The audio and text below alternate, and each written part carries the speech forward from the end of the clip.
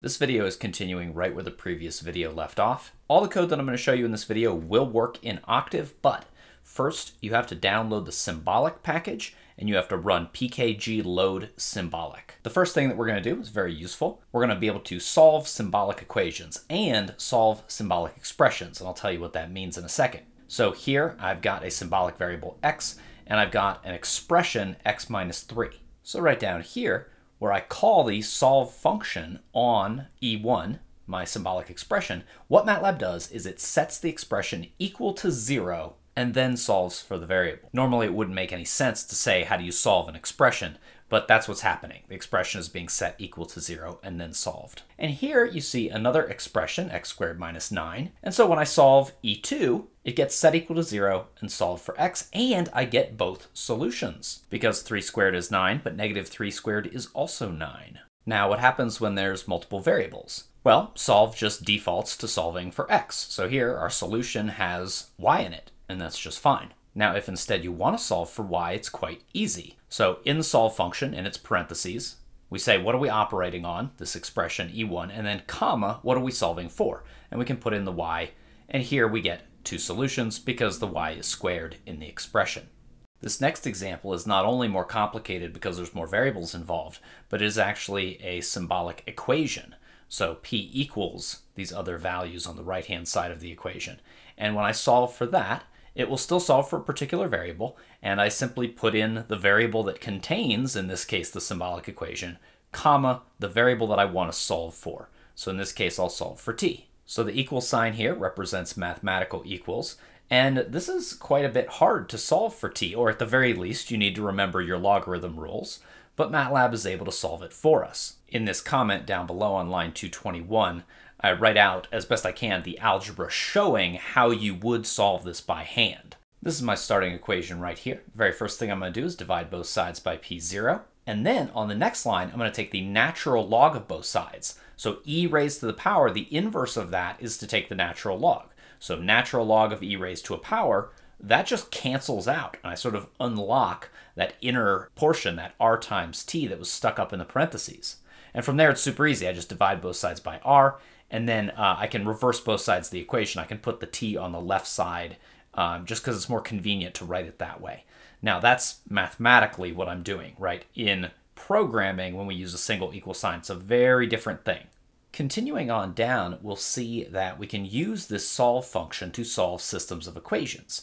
Now, a few videos back in the matrix algebra session, I showed that you could solve systems of equations using matrix algebra. And that's fine and that's great. In fact, in most scenarios, it's going to be faster than this here. But the solve function has one big advantage, and that is that it can solve nonlinear systems of equations. So if instead of x, y, and z, and however many other variables to the first power, we had, for example, an x squared or a square root of z or whatever, and as long as there is a solution to that system of equations, the solve function can find it. All right, and then I just ran it and got my solutions. I did display the solution out twice.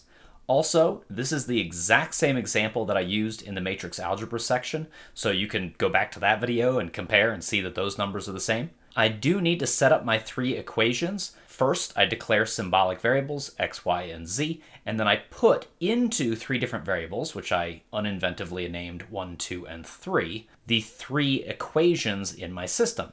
And then I just pass all three into my solve function. And just for kicks, let's change this to an x squared and see if this system still has a solution. Oh, it does. Okay, so, there's no guarantee that me just playing around gives it a solution, but it does. So here, now I'm solving a different system, and it turns out it has, more solutions here. But I'm solving a different system that could not be solved using the matrix algebra methods shown in a different video. But that was just a little experiment. Let me scroll on down here, because I need to talk about this result variable that I'm getting back from the solve function. It's not just like a vector of results, right? It's not just a vector of three numbers. This result variable is storing its information in what's called a struct.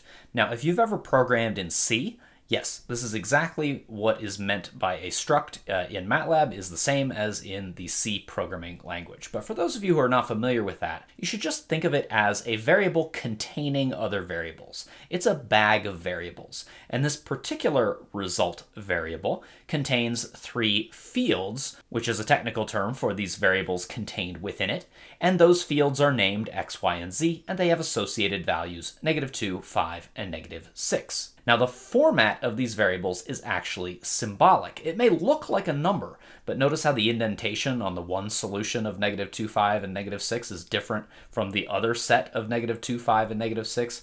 That indentation is different because some of them are symbolics, that's the default result type, and after I use this double function right here to convert to the numeric type known as double, then they become a numeric type. And double, by the way, is the default numeric type that we've been dealing with throughout this entire course. When I use the double function, nothing is being multiplied by 2.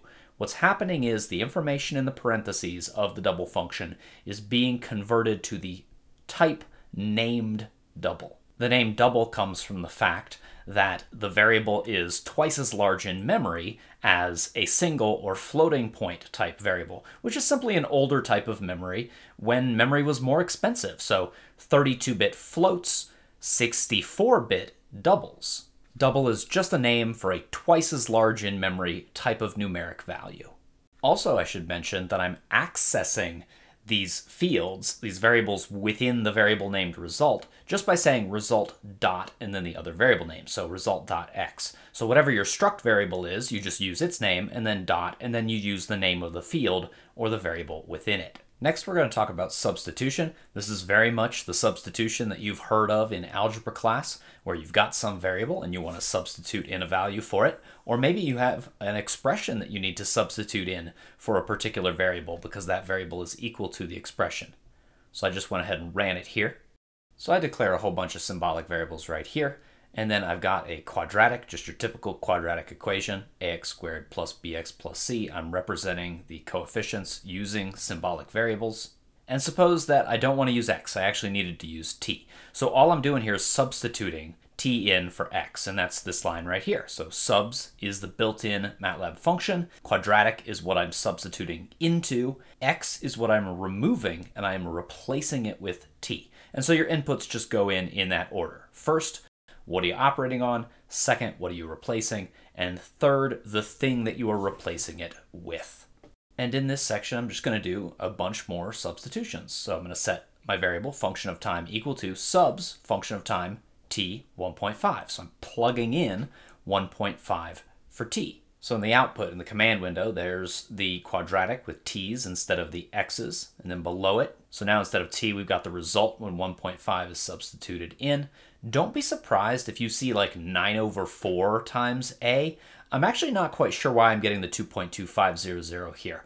Usually when I'm dealing with the symbolics, it keeps all the numbers in a rational format, and I don't know if they changed that and I changed versions, or if I changed a setting somewhere, but for whatever reason it's displaying it out. I mean, kind of as you maybe expect it here as the decimal values, but in many situations it uses rational numbers. So just don't be surprised if you see those. The 9/4 would appear because 1.5 squared or 3/2 squared is 9/4. And so further substitutions, I substitute in 4 for B, and then I substitute in 10 for C, and then get my final result down below. And here is the code that does those substitutions.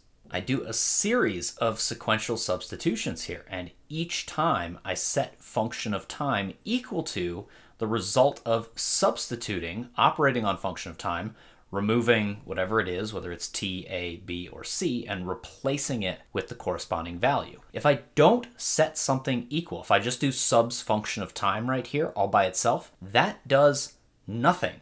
Sometimes people get confused and they think, oh, I ran subs, so it performed the substitution. No, it didn't alter anything. Sure, it did perform a substitution, but then it just gives you the result. And if you don't put that result into a variable, often the original variable that you're also operating on, nothing will be affected. So we have to put into function of time the result of the substitution. And finally, at the end, I use the double function on my variable named function of time to convert from the symbolic result to a numeric double result. And we can see that down in the command window over here. And so you'll see that the solution variable is 13.75, whereas all the other variables are 1x1 symbolics. And if I scroll to the right a little bit, you'll see under the class column that it is a double, and that is our default type. And by the way, if you're not seeing any of these other columns that I have, you just click on the circle with the down triangle in it, and then go to choose columns, and you can select or unselect from the menu there. A very reasonable question that you might be asking yourself at this point is, well, isn't this just a lot harder than just using numeric variables? Yes, it is. But I'm trying to show you relatively simple examples so that when you come across something where you do need to perform more complex algebraic manipulations, you'd like to use the solve function or the substitution function, or you'd like to use some of the functions from the previous video, you can understand how to do so because you've seen examples that are simpler. So a lot of the stuff I'm going to show you is going to be basic on purpose as a learning example. Here's another substitution example that's pretty much exactly the same as the previous, but with less printing, so you can focus on the substitution aspects. And also I want to compare this right here to what's down beneath it, because you can do multiple substitutions all on one line, and that's what I do right here. So I've got on line 314, one single substitution. So subs on the quadratic expression right up there, curly brackets, A, B, C, and X. All of these things are being substituted out, and they are being replaced with, comma, another set of curly brackets, -1, 4, 10, and 1.5. And the order does matter. A is being replaced with -1, B is being replaced with 4, C is replaced with 10, X is replaced with 1.5. The reason that I like to start with this long way here is because in some ways I think it's more readable. This shorter way right here, well, people forget the curly brackets. Sometimes people put the inputs in the wrong order, so they end up replacing one variable with the value of a different variable. I think this way is quite possibly easier to read. Continuing on down here, we're going to look at symfun. This is a lot less fun than it sounds. This is a built-in Matlab function that is going to convert a symbolic expression into basically an anonymous function. So if you ever want to do a whole bunch of calculations, but you don't want to run subs over and over and over again, this can be quite a bit more convenient. So I'll go ahead and run this section right here, and then I'll explain the code. I've got an arbitrary quadratic right here, and then I use symfun to put into a variable named q the quadratic expression using x as an input variable. So basically, whenever in the future I use q as if it's a function and I give it a single input, that input will be substituted wherever x appears in the original symbolic expression. Now on this line 329, I also use the double function then to convert from the symbolic result to a numeric double type result. This is the same as what I've done on line 329 is the same as what I've got on line 331, where I use subs. And I substitute out x and I replace it with 0, and then I also convert it to double. So by running symfun just once up here, I can put into q this anonymous function, and then I can just say q parentheses 0, q parentheses 1. I can keep doing substitutions without having to write out this more complex sub functions here and here. And then a couple examples follow here. Also, it works perfectly on vectors, even if you're not using the element-wise operators. Even if you're not using like dot star, you're just using regular star. It still works on vectors. And so here I run it on a vector with 0, 1, and 6, and I get the same 3 results that I got separately in the previous section. And if you don't like symfun, these anonymous functions can be created from symbolic functions just like this. So you just declare your variable, in this case I used h, and then parentheses, whatever the inputs are, and also, I'm also demonstrating there can be more than one input, and you just set it equal to your symbolic expression. So the code that I'm showing on line 355 here is identical to what I've got commented out right here. And you can see I pass in 1 and pi, and I get the result of 5. And you can check that for yourself that that is correct. If you do choose to use symfun and there's more than one input, you actually use square brackets with those different inputs inside of it. I know it can be very confusing. Which sort of brackets do I use? I recommend looking it up, right? I recommend always referring back to an example. It's what I do because it is hard to remember. And this section right here is also equivalent to the previous section. I'm just showing it with two substitutions, right? I'm doing my usual thing of showing multiple ways of doing something, not because you need to know all of them, but because if you understand one of them, it can help you understand the other mechanisms of doing this. So here I do two substitutions. Replace x with 1, replace y with pi, and then convert my result to a double. Next up, I'm going to show a ballistics example. Here is our little ballistics problem. We want to know how far a projectile is traveled horizontally, given some information about its initial velocity and gravity and things like that. So it's a basic parabolic motion problem here. We're going to use 100 meters per second for the initial velocity and 9.8 meters per second squared for gravity. Here are our two equations that we're going to use. The horizontal distance, dist underscore x, is going to be initial velocity times time times the cosine of the angle at which the projectile was launched. And our vertical distance is going to be initial velocity times time times the sine of the launch angle minus 1/2 times gravity times time squared.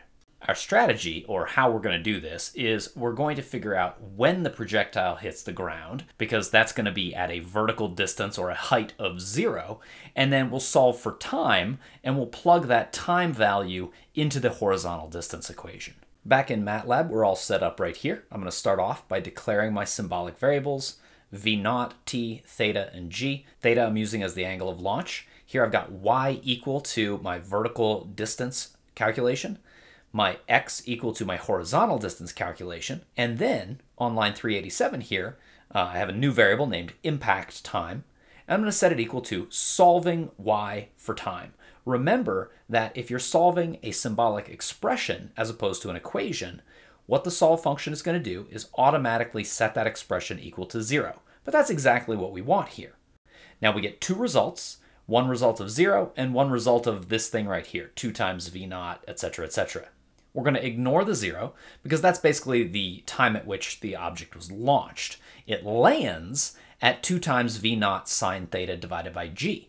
And we can then fill in those values for a particular situation to figure out exactly when it lands. Down below in the comment here, I've got the algebra that the solve function worked through for us. So we don't really need this, but I included it for teaching purposes. I set the equation equal to 0, factor out a t. All right, so that's my first solution where t equals 0. So I'll basically divide both sides by t. I don't need that anymore. Then this is what I've got left over. I'm going to add 1/2 g times t to both sides. So there it is on the left. And then I just divide both sides by 1/2 g. And I put my t on the left side, so it's t equals. And then since I don't want a 1/2 in the denominator, dividing by 1/2 is the same as multiplying by 2. So I just put the 2 up in the numerator. And what I'm left with is an equation for the time at which the vertical distance is 0, time at which it landed on the ground.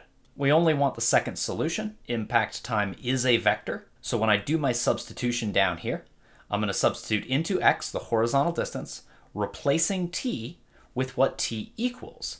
Impact time parentheses 2, the second impact time, not the first one.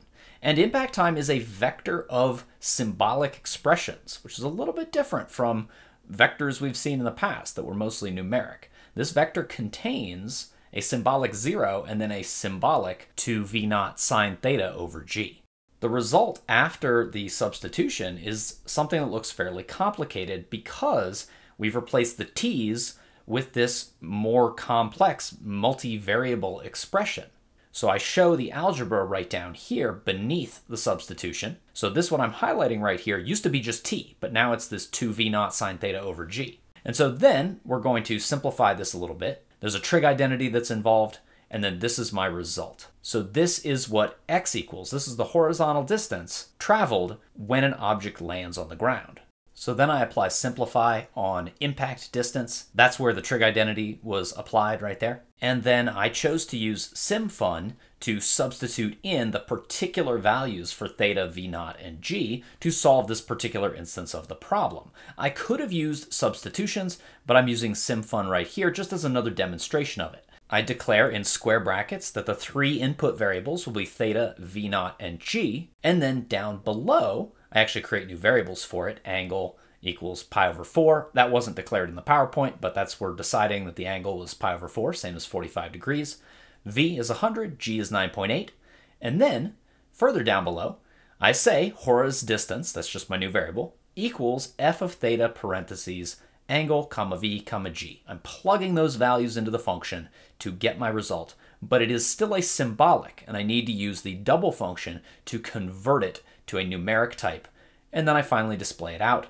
Our cannonball, or whatever projectile we're using, traveled 1,020.4 meters.